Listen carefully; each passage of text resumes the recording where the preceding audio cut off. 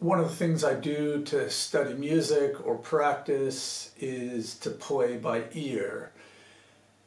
And that puts me in contact with the music in a very different way than reading music or playing by memory or other things.